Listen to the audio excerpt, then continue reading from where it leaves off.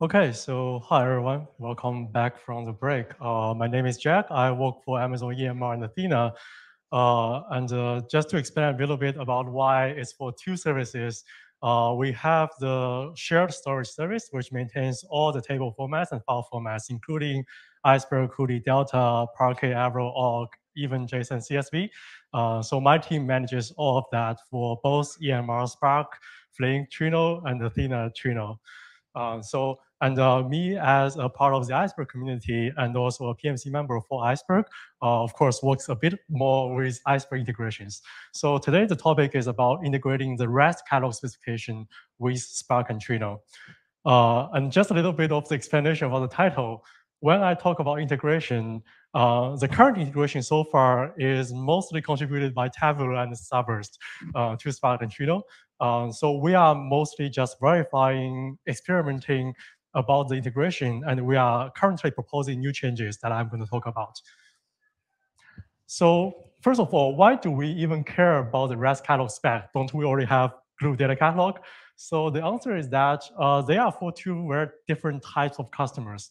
For Glue data catalog, it is still the de facto catalog that we recommend for the customers. It is the out-of-the-box serverless data catalog.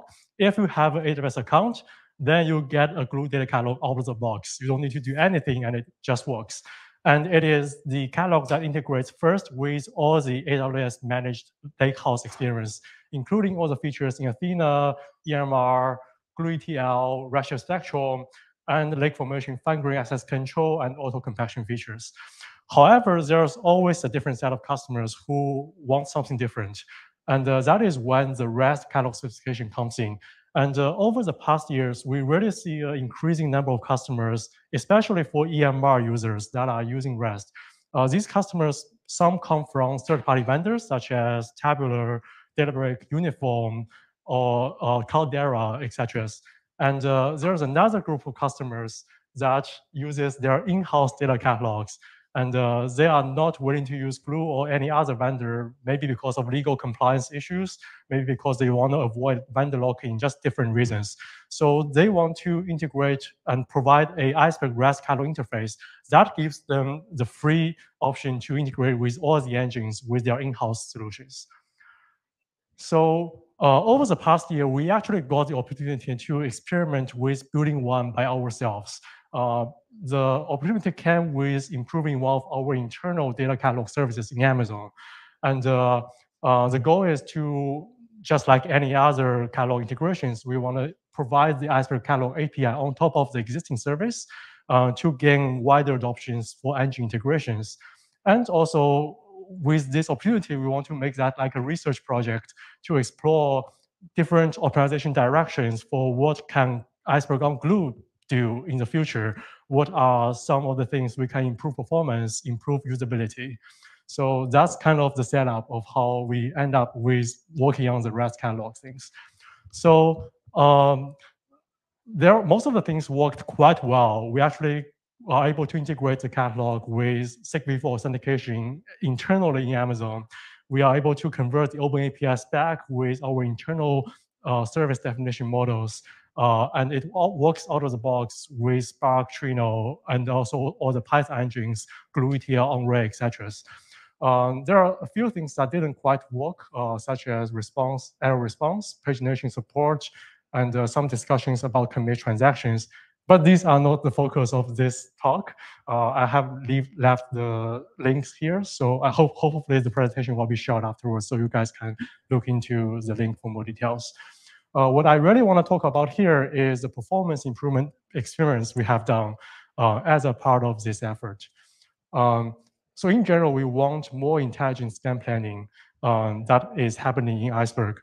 So today, when you do a scan planning, you read the manifest list and then go to the manifest files, and then that gives you a list of files that you should read in Parquet, Avro, org, and then you go to S3 to read the files.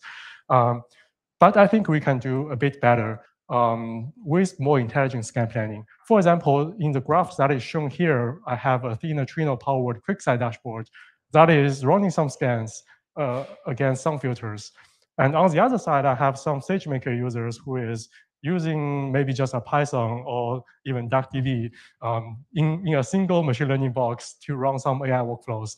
And they happen to run into the same scan. So technically, the other user should be able to just use the cache result, right? And that is something we experimented and worked.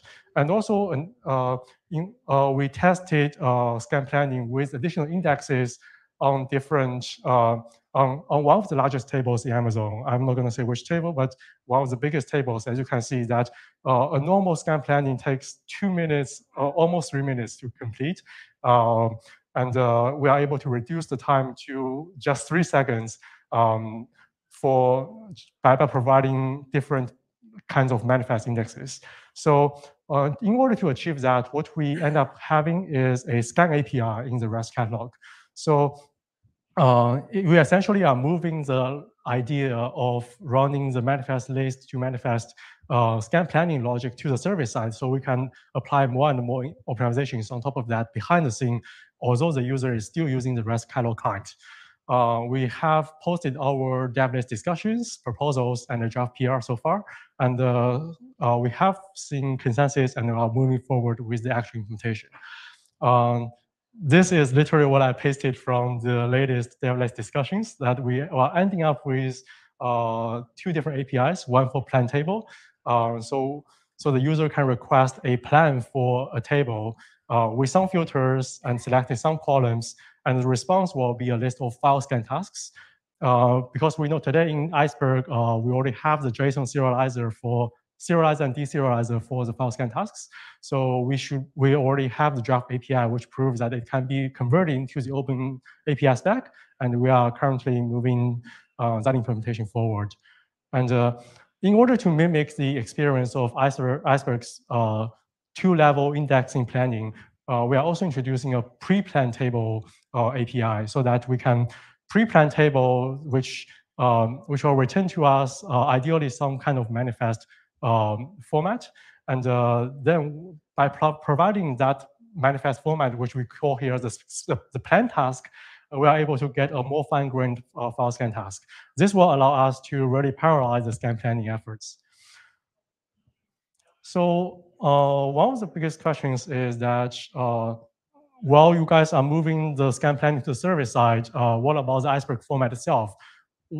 On there already the Puffin spec, on there already the proposal for doing things like partition stats.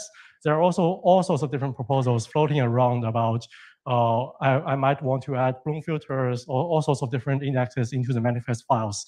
I think we see this more as a way to promote actually those changes, because as the Iceberg spec is getting more and more complex, there are more and more debates about, hey, we should add this, but oh, it has these drawbacks.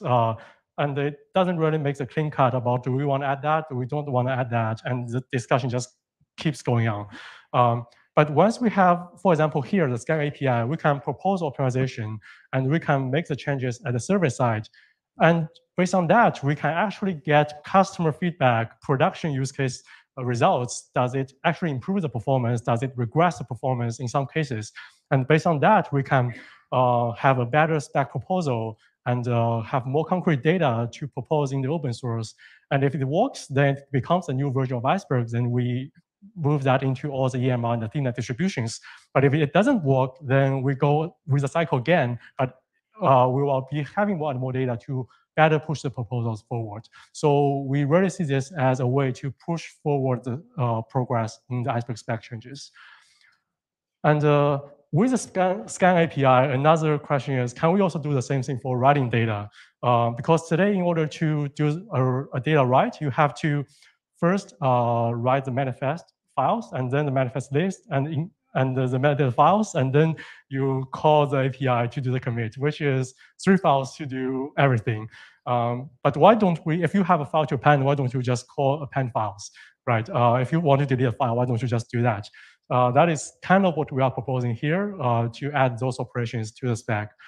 There's a kind of a controversial one, is that can we actually also append delete files? Because if we can do that, we can express these even in a local Python thread to say that I want to delete something, and the data query will return the results. But this is getting a bit more controversial, that we want to have more discussions with the community. We actually tested implementing this with our internal REST service, and this is to verify a known issue with Google Data Catalog, that we receive lots of complaints with people who run Athena with Google Data Catalog on Iceberg, that if you run many parallel commits, then the failure rate is super high. As you can see here, almost 3/4 of the commits failed. And when I say failed, it is after exhausting the 4 retries by default, and it still failed. But if you can see that after implementing the commit API with some work on the backend, we're able to almost remove all the commit conflicts when you have parallel commits. And there are also some other benefits for the scan commit APIs. The most obvious one being that you can have more easy integrations with new languages. And also, something interesting to think about is today the Iceberg REST spec has the metrics API, report metrics for the commit metric and the scan metric. But if you have these APIs, then technically you don't need the metric API anymore, because you know exactly what happens for the scan commit. On the other side, there's a very interesting use case for table migration, or I say no migration, because with these APIs, you can actually express non-Iceberg tables as Iceberg tables. Just take a Hive Parquet table example. I can actually say that this is an Iceberg table with one schema, one partition spec, a fake snapshot, and some column mapping, name mappings. And if I read and write through the scan commit API, the user won't even know you are interacting with a Hive table until you do more advanced operations. Then the service is going to fail you. So it opens these kind of interesting use cases that are for more discussions. So in the end, I'd like to thank the work for other people that have been working on this and are still pushing the progress in open source. And also thank for the help from different people from the Iceberg community for helping us to push these proposals forward. Yeah, thank you.